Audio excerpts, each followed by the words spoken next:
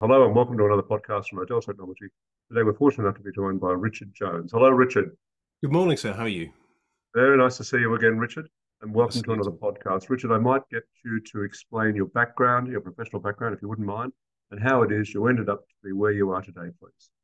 Okay, sure. I think the very short version of it is I'm on Startup 20, 13 that I've founded or co-founded, 7 that I've helped with.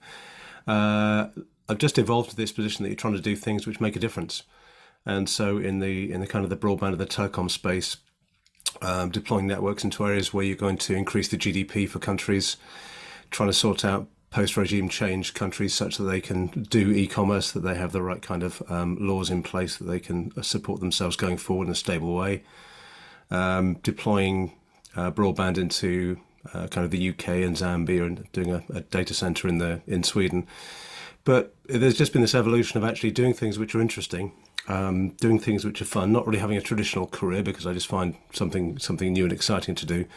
I think it's management of my career by a shiny thing, and latterly working in the digital health space and just recognizing that there's a huge amount which can be done, and it kind of needs to be done because healthcare is fundamentally unsustainable. So try to help people and be very fortunate enough to be helped by other people who are like-minded and want to make a difference. So, Richard, how did you end up with Copeland Clinic?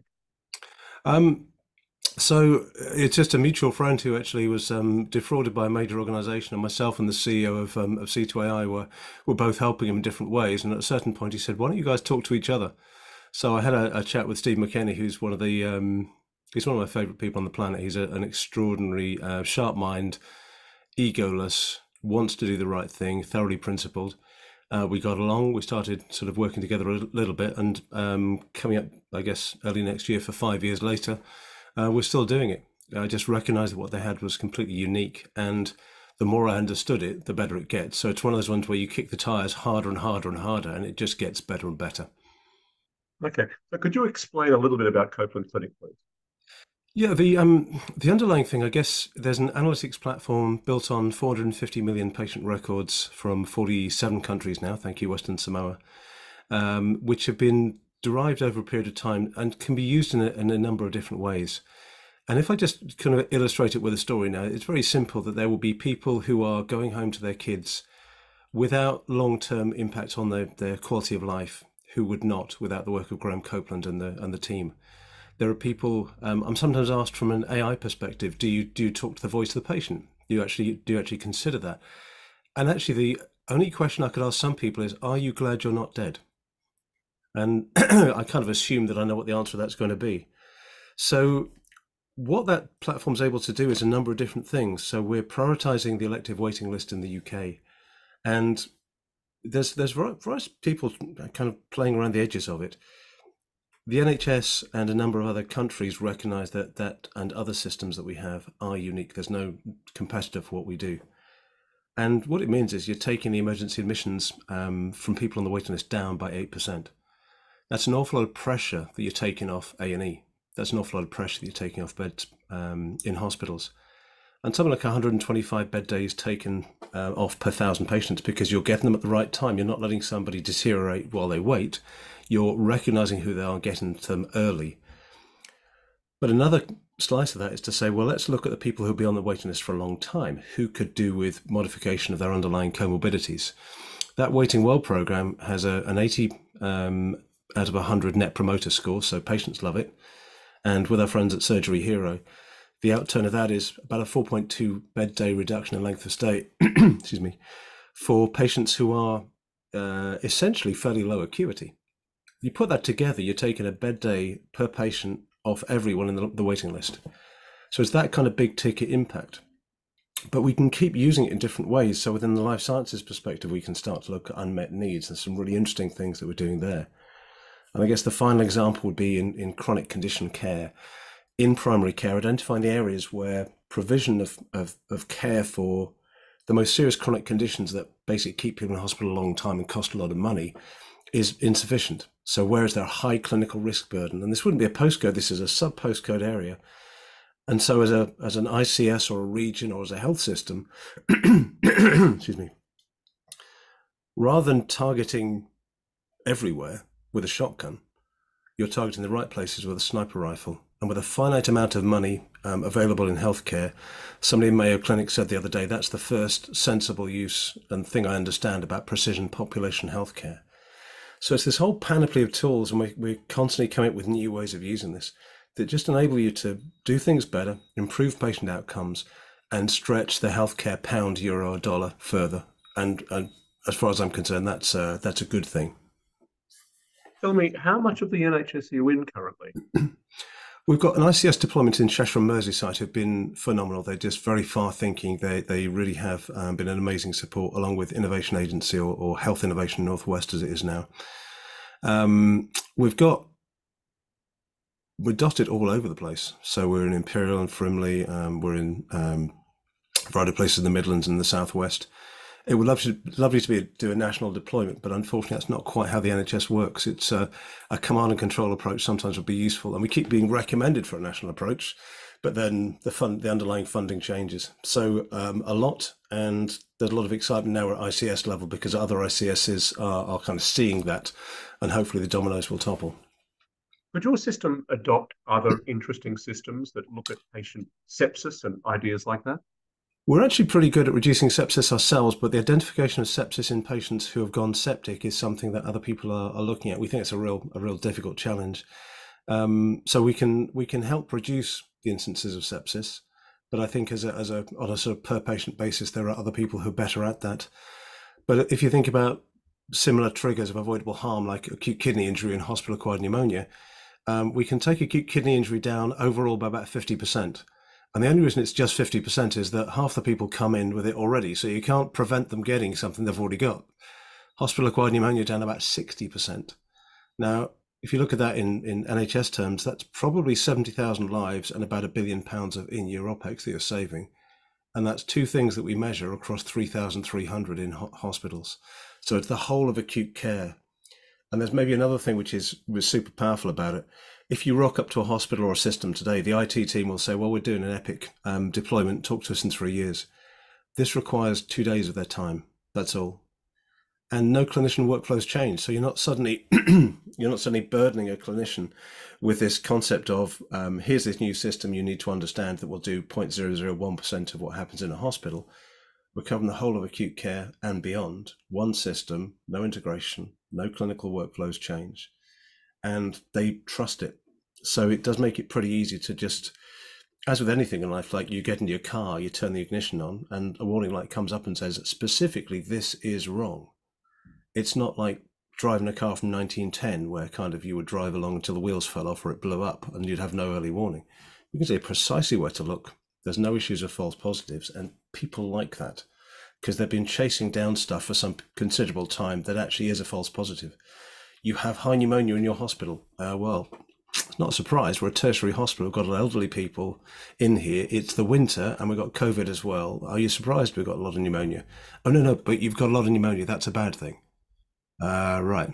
Well, where is it compared to this broad average? It's not what we do. We actually do something really exciting, which is we risk adjust on every individual patient level and then do that at scale. So we looked at something like 25 million patients recently. No clinicians were involved in that. It was 2 days the IT team's time, and we were then able just to pull together these insights that I think in that system could save something like 500 million US of OPEX pretty simply. So there's two bits to it. Can you spot where the issues are and how to resolve them? And that means a sufficient level of detail so you know where the issue is, and then some root cause analysis that goes with that. And that's going to be the future. It's absolutely clear. Does your system run in parallel to an electronic healthcare record system, or does it work within one? We take the data, which is typically kicked out by one of those, but we don't need those. So Epic gives us a feed, for example, in a Texas hospital. We're working with Cerner, but essentially it's a flat CSV file. So it's like super simple, and you can deliver that in a number of different ways.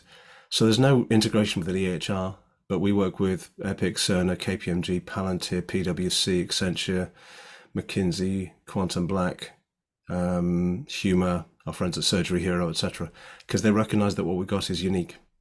So typically, you can integrate the insights in. That's what Palantir do, so that they're kind of single source of truth actually has our information embedded within it. But it can also be as simple as I've got a post-it to hand. That's unusual. If I had a post-it in my hand, I could say to you, look, actually, Stephen, it's fine. Your whole health system's fine. There's no issues except this. And I've given you a post-it. Or I can give you a PowerPoint. Or I can give you that information in a way you can embed into your own BI system. But essentially, we'll tell you really where to pay attention. And I think a super powerful thing as well is where not to pay attention. Don't you worry your pretty little head about this, and this, because it's all fine. So rather than wasting time drilling down into areas where there's no issues, actually pay attention where it needs to be paid. So it's a much better use of people's time. And when you've got nurses, for example, spending up to 2 hours a day on the electronic health record system, entering information, as we reduce complications down, like in a world-renowned hospital, 56% reduction in surgical complications. They have all the badges, they have all the processes. We rock up 56% less complications. That's less time for a nurse actually sat there entering those complications into a system, and more time that they can be out on the ward actually caring for people. And with a shortage of staff, and in the US, an extraordinary thing that I think the average experience level has gone down about 10 years per nurse.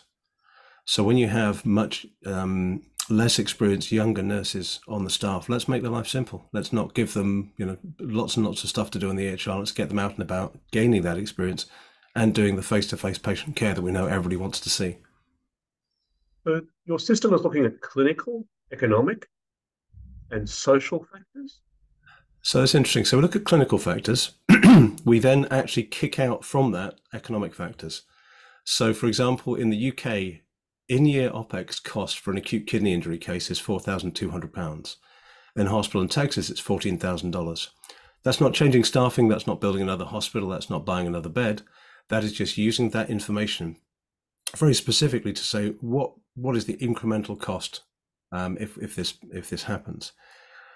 So we can actually give you not just a view on quality, which clinicians like, but also a view on what the cost of quality is. So you can start to triangulate down and say, okay, where are our big ticket items that we need to look at? So with consulting firms, they can look across 100 hospitals and say, right, if we want to make a real big difference quickly, we will look at hospital A, B, F, and J. We'll look at these factors, and this will give us a return of this. So then the client hospital's very happy because things are improving quickly, and we provide that underlying evidence. The social factors is super interesting because we had, certainly with the prioritization of the waiting list, people saying, oh, what about postcode? So my good friend Steve Barnett, I've known for 30 years, we live in the same postcode. He's roughly the same age as I am. We have different underlying medical conditions because people are different.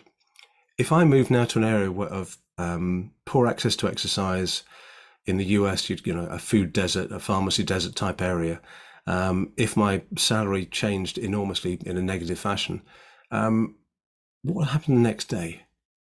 The simple answer is that you can't drive from those factors and say, right, we can interpret your health from the postcode you live in. So our systems do a different thing. They actually look at your underlying health. So social determinants of health do an interesting thing. They determine your health. So if you've lived in that area for 30 years without access to good quality food through issues with income, lack of provision of exercise, you will have more underlying comorbidities. And so what we do is we then combine both the operative type and the underlying comorbidities into our prioritization system. So everybody's treated fairly. Because if not, what do? Okay, you live in this postcode. We're going to put you 10% up the list. Why isn't it 5? Why isn't it 15%? We're going to put you 10 places up. Well, some people have got a list of 1,000. Some people have got a list of 25,000. So that's not going to work. So everything else is inherently unfair. And certainly if you're doing it manually, we know that even trying to put people into 3 simple buckets of P2, see you in the next month, P3, month 1 to 3, P4, 3 months and beyond, 15% of people are in the wrong bucket when surgeons do that manually. We kind of very politely, as we saw that, pointed that out to surgeons, and there was 99% agreement that people were in the wrong bucket. So that's surgeons who are notoriously, they care, they're risk averse, they're going to challenge stuff. They went, no, you're right. So the outturn of this is really interesting. When you look at people scientifically and fairly, you'll then see a list. And when we look at a particular risk profile within that, so say a 10% risk of a complication, we'll find 100 patients of European heritage in affluent areas. We'll find 155 patients of Afro-Caribbean heritage. We'll find 183 of European heritage, but in poorer areas. So in other words, if you look at the results, the people who have those poorer social determinants of health, it determines their health. They have more comorbidities. So naturally, we position them into the right place on the list. They can have lived in a place for 30 years or a day. It doesn't matter. The impact on their health is what matters. It's fair, it's equitable, it's transparent, and it's the only way to do it. So those factors do get indeed smooshed into the calculations, but in a very scientific fashion. Let's talk about sepsis, shall we? Yep. What does the system do for sepsis in a hospital setting? So what we're doing is we're looking across a variety of different things. So surgical complications, we're looking across MATNEO, we're looking across triggers of avoidable harm, including sepsis. And with that, without the need to do any separate testing, without the need to do any separate reporting, because we're looking across this massive range of things, on occasion we'll be saying to a hospital, look, sepsis is going up. Now, that seems like a relatively simple thing because we're doing much more than counting stuff. We're making the inference from the data that somebody is a septic patient. So very simply, if I say to you, okay, sepsis is going up, it doesn't seem like a massive revelation. We're looking at 3,300 different things. So it might be that that's something that we worked with you on. We worked with a hospital, won a highly commended HSJ awards for reducing acute kidney injury. But then some of the hospitals we worked with, their attention goes elsewhere because hospitals are entropy machines. Nothing stays static. 6 months later, we've got to say, and by the way, this is creeping up again. And the underlying thing, which is super important here, is it's risk adjusted against the profile of patients that you have. So for a lot of the metrics, rather than just saying you have a lot of chest infections or a lot of wound dehiscence or you have a lot of cesareans, risk adjusting, say, for mother and baby, we can tell you what is justified and what isn't justified. And if I just sort of slide off the sepsis example for a second, go to MATNEO, of the last 6 scandals there have been in MATNEO in the UK, apart from the Lucy case, which we wouldn't have seen coming, the previous 5 we'd have seen coming and warned the hospital that things were going sideways. MATNEO is pretty darn complicated, but actually, rather than just counting stuff, and if I hear one more person say, oh, we've got a lot of data, yeah, you need a lot of insights. This risk adjustment at mum and baby level or at surgical level, medical level, ward-based care, it just gives you these insights relative to the patients you've got. As opposed to, I think in 2016, 1 in 3 heart surgeons was ducking high-risk operations, according to the Daily Telegraph, because the raw complication rate, in other words, what percentage complication have I got, or raw mortality rate, would go up because it's a dumb way of measuring things. We had the head of inspectorate would ring us up and say, what about this surgeon who's been suspended? Are they any good? And in one case, we said, yeah, that's the best surgeon 3 years running in the trust. But the reason you don't see that is because they've taken the higher risk patients and they've done a great job with them. When you risk adjust, they're doing a good job. Equally well, you can see the God complex surgeon who's taken the high risk patients and is doing a terrible job. We can see that. So as a generalization, what we estimate is that 90% of the issues that we see and help resolve are currently invisible in hospitals. And that gives you a huge level of insight. Are you useful for accreditation or for a quality instrument? Let's say I'm the CQC in the UK. Yep. Would you be a useful instrument for the CQC? Without going too far, there's some very advanced conversations going on with the CQC who recognise the value of what we do. We've helped them extensively in the past. For accreditation, that's pretty important. So if you look in the US, you get the Leapfrog accreditation or US News. Doesn't really tell you how good things are. And I'm always somewhat concerned when with sort of patient reported stuff, it's you wonder if the quality of the coffee and how nice the receptionist actually has an input. I don't care about those things. I care about the crunchy, nutsy, boltsy engineering things of, are you saving more lives? Are you leading to people leaving the hospital without complications? Are you reducing down that life-changing stuff? So we do have a conversation going on with one of the, in fact, 2 of the world's largest insurers in terms of actually doing some accreditation specifically for hospitals that relates to the real underlying quality. and also using our data to understand better what the insurance burden should be. So if you are using this system, essentially you'll be reducing down, you should effectively be insuring yourself against most scandals. So that's a big tick. If you can do that, it's a bit like a black box in a car for a 17-year-old. You know, you're just really modifying behavior. And that should again save hospitals money. And it's, for me, it's all about that magic dyad of can you improve patient outcomes and save money at the same time. All right, perfect. Thank you. Richard, would you mind talking about the AI aspect of your technology, please? Sure, it's a really interesting area. I have a fear that I think AI is going to put healthcare back 2 years, which is not widely held, but I think I've got some good reasons for saying that. So if you think about hospital systems and the companies that are working in AI, or that are working in digital health, I can now rock up and say, I've got this really exciting idea and I'm going to use some AI and I'm going to get some data and do this exciting thing. And everybody gives it a certain amount of credence because AI is doing interesting things at the moment. So it means that people who don't necessarily have a handle on how to do things or how to do things right are going to be putting forward a swathe of ideas. Now, a bit like a snake swallowing a pig, except there's multiple pigs, you've got an innovation pipeline with a certain finite number of people. So Northwell, fantastic system in New York. It's a 2-year waiting list if you rock up them with a fully completed app with an API. So now you're rocking up with multiple ideas. And it's going to take a while for people to, I think, differentiate between I'm what I lovingly call degenerative AI at one end, where, you know, what's your name, Stephen? Your name is Stephen. What's your name, Stephen? Your name is Frank, right? You're going to get those kind of differences. You can't trust it because you can't understand what's going on beneath it. On the other end, where we are, 450 million patient records, 47 countries, 30 years of research, refining this down and very much under control. So there's a really interesting thing that's going to happen in the next couple of years. There'll be this sorting out where people say, you know what, I don't really want to look at an app that sorts out 0.0001% of healthcare because the data, you've got 50 data points, that's not enough. There's going to be issues of bias. There's going to be issues of data leakage. I'm putting my data into a chat GPT type thing. Where's that data then going? And we deal with extraordinarily complex governance issues and do it the right way. But there's going to be lots and lots of gears meshing the wrong way, I think, for the next couple of years. And then people will just step back and say, right, what are the big ticket items? And that's why people like what we do, because it's the whole of acute care and beyond, no integration required, no clinical workflows change, more awards probably than any other healthcare company in AI in the world, references from clinicians who don't give their references easily, basically, because they don't want to put their neck on the line.